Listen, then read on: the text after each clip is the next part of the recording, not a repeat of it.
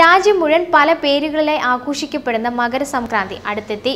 ഇത്തരം വിവിധ ആഘോഷങ്ങളെപ്പറ്റി കേൾക്കാം. ജനുവരി 14-15 തീയതികളിലായാണ് ഇന്ത്യയിലെമ്പാടും ഈ ആഘോഷങ്ങൾ നടക്കുക.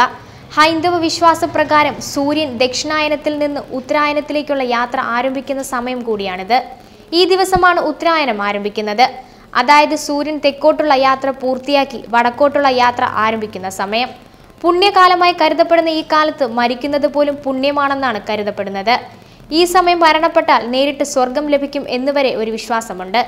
മഹാഭാരതത്തിൽ ശരങ്ങൾ കൊണ്ട് മുറിവേറ്റ ഭീഷ്മർ ശരശയയിൽ 56 ദിവസം ജീവൻ പിടിച്ചു നിർത്തിയത് ഉത്തരായന കാലത്തിൽ മരിക്കണമെന്നുള്ള ആഗ്രഹം കൊണ്ടാണ്. പുരാതന കാലം മുതലേ ഉത്തരായന കാലത്തിന് എന്തുമാത്രം പ്രാധാന്യം ആളുകൾ നൽകുന്നു എന്ന് ഇതിൽ നിന്നും മനസ്സിലാക്കാം. ക്ഷേത്രങ്ങളിലും നഗരങ്ങളിലും മകരസംക്രാന്തി ആഘോഷത്തിന്റെ നാളുകളാണിത്. ഇന്ത്യയിൽ വിവിധ ഭാഗങ്ങളിൽ മകരസംക്രാന്തിയോടനുബന്ധിച്ച് നടക്കുന്ന ആഘോഷങ്ങളും പരിപാടികളും പരിചയപ്പെടാം. മകരസംക്രാന്തി ആഘോഷങ്ങളുമായി ബന്ധപ്പെട്ട് കേരളീയർക്ക് ഏറ്റവും പരിചിതമായ ഇടമാണ് ശബരിമല. ശബരിമലയിലെ ഏറ്റവും പ്രധാനപ്പെട്ട ഉത്സവങ്ങളിൽ ഒന്നാണിത്. മകരം 1-നാണ് ഇത് നടക്കുക. മകരജ്യോതിയാണ് ഇതുമായി ബന്ധപ്പെട്ട ഏറ്റവും വലിയ ആഘോഷം. ധർമ്മശാസ്ത്ര ക്ഷേത്രത്തിന്റെ അവിടെയുള്ള പൊന്നമ്പല മേടിന്റെ മുകളിലുള്ള വനക്ഷേത്രത്തിൽ അന്നേ ദിവസം പ്രത്യേക പൂജകളും ദീപാരാധനയും നടക്കും. ഇതിനെ മകരജ്യോതി എന്നാണ് പറയുന്നത്. 3 പ്രാവശ്യമാണ് മകരജ്യോതി തെളിയുക. ഇത് കാണുവാനായി ലക്ഷക്കണക്കിന് വിശ്വാസികളാണ് ഇവിടെ എത്തുന്നത്. മകരസംക്രാന്തിയിൽ നടക്കുന്ന ആഘോഷങ്ങളിൽ മറ്റൊന്നാണ് പൊങ്കൽ. മകരവിളക്ക് കഴിഞ്ഞാൽ പിന്നെ ദക്ഷിണേന്ത്യയിൽ അറിയപ്പെടുന്ന ആഘോഷം പൊങ്കലാണ്. തമിഴ്നാട്ടുകാരാണ് ഉത്തരായന കാലത്തിന്റെ ആരംഭം പൊങ്കലായി ആചരിക്കുന്നത്. മകരസംക്രാന്തിയിൽ നടക്കുന്ന ആഘോഷങ്ങളിൽ മറ്റൊന്നാണ് വിളവെടുപ്പുത്സവം. തമിഴ്നാട്ടിൽ വിളവെടുപ്പുത്സവമായാണ് പൊങ്കലിനെ കാണുന്നത്.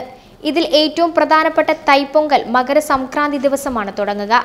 കാലത്തെ വിളവ് നല്ല രീതിയിൽ നൽകിയ സൂര്യഭഗവാന് നൽകി നല്ല കാലാവസ്ഥയ്ക്ക് നന്ദി പറയുന്ന ചടങ്ങ് കൂടിയാണിത്. ഇത്തരത്തിൽ അടുത്തൊരാഘോഷമാണ് മാഘ് ബിഹു. കേരളീയരുടെ വിഷുവിന് സമാനമായ ആഘോഷമാണ് ആസാംകാർക്ക് ബിഹു ആഘോഷങ്ങൾ.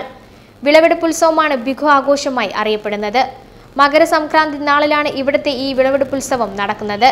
മറ്റൊന്നാണ് ഉത്തരായനം. മകരസംക്രാന്തി ഗുജറാത്തുകാരും മറ്റു വടക്കേ ഇന്ത്യക്കാരും ആചരിക്കുന്നത് ഉത്തരായനം എന്ന പേരിലാണ്. ഗുജറാത്തിലെ വർഷത്തിലെ ഏറ്റവും വലിയ ആഘോഷം കൂടിയാണിത്. അന്താരാഷ്ട്ര തലത്തിലുള്ള പട്ടം പറത്തൽ മത്സരവും ഈ സമയത്ത് ഇവിടെ നടക്കും. അഹമ്മദാബാദിലെ അന്താരാഷ്ട്ര പട്ടം പറത്തൽ മത്സരമാണ് ഉത്തരായന കാലത്തിലെ ഏറ്റവും പ്രധാന ആഘോഷങ്ങളിലൊന്ന്. തുടർച്ചയായ 28-ാം വർഷമാണ് ഇതിവിടെ നടക്കുന്നത്. ലോകത്തിന്റെ വിവിധ ഭാഗങ്ങളിൽ നിന്നും ജനങ്ങൾ എത്തിച്ചേരുന്ന ഈ ആഘോഷം ലോകം മുഴുവൻ ശ്രദ്ധാപൂർവം വീക്ഷിക്കുന്ന കാര്യങ്ങളിലൊന്നാണ്. ഉറങ്ങുന്ന ദൈവങ്ങളെ ഉണർത്തുക എന്നൊരു വിശ്വാസത്തിൽ നിന്നുമാണ് ഇവിടെ പട്ടം പറപ്പിക്കുന്ന പതിവ് ആരംഭിച്ചത്. മറ്റൊരാഘോഷമാണ് ജല്ലിക്കെട്ട്. തമിഴ്നാട്ടിൽ പൊങ്കലുമായി ബന്ധപ്പെട്ട് നടക്കുന്ന ഏറ്റവും ആവേശം നിറഞ്ഞ മത്സരങ്ങളിൽ ഒന്നാണ് ജല്ലിക്കെട്ട്. പൊങ്കലിലെ മാട്ടുപൊങ്കൽ നാളിലാണ് ഇത് നടക്കുക. മധുരയ്ക്ക് സമീപത്തെ അലങ്ങാനല്ലൂർ എന്ന സ്ഥലമാണ് ജല്ലിക്കെട്ടിന് ഏറ്റവും പേരുകേട്ടിരിക്കുന്ന സ്ഥലം. മകരസംക്രാന്തിയുടെ ഭാഗമല്ലെങ്കിലും ഈ സമയത്ത് നടക്കുന്ന മറ്റൊരാഘോഷമാണ് കുംഭമേള. ഈ വർഷം ജനുവരി 15-നാണ് പ്രയാഗിൽ കുംഭമേള നടക്കുക. 12 വർഷത്തിലൊരിക്കൽ ഇടവേളകളിൽ 4 സ്ഥലങ്ങളിലായി നടക്കുന്ന തീർത്ഥാടക സംഗമമാണ് കുംഭമേള എന്ന പേരിൽ അറിയപ്പെടുന്നത്. 2018 ജനുവരി 15 മുതൽ മാർച്ച് 4 വരെ 48 ദിവസം നീണ്ടു നിൽക്കുന്ന ആഘോഷമാണ് പ്രയാഗ്രാജ് കുംഭമേള അഥവാ അലഹബാദ് കുംഭമേളയിലുള്ളത്. മകരസംക്രാന്തി ദിനത്തിലാണ് ഇവിടുത്തെ ഏറ്റവും പ്രധാനപ്പെട്ട ആഘോഷം നടക്കുക. മറ്റൊന്ന് ഉത്തരായന കാലത്തിൽ അഥവാ മകരസംക്രാന്തിയിൽ പശ്ചിമ ബംഗാളിൽ ഏറ്റവും വലിയ ആഘോഷമായി നടക്കുന്നത് ഗംഗേശ്വർ മേളയാണ്. ഗംഗാ തടാകത്തിൽ സാഗർ ദ്വീപിൽ നടക്കുന്ന ഈ ആഘോഷം ജനുവരി 14-നാണ് നടക്കുക. മറ്റൊന്നാണ് നേരത്തെ പറഞ്ഞതുപോലെ ആസാമിൽ വിളവെടുപ്പ് ഉത്സവത്തിന്റെ സമയത്ത് മാത്രം നടക്കുന്ന ആഘോഷമായ ജല്ലിക്കെട്ട് മോഹ്ജുഗ്.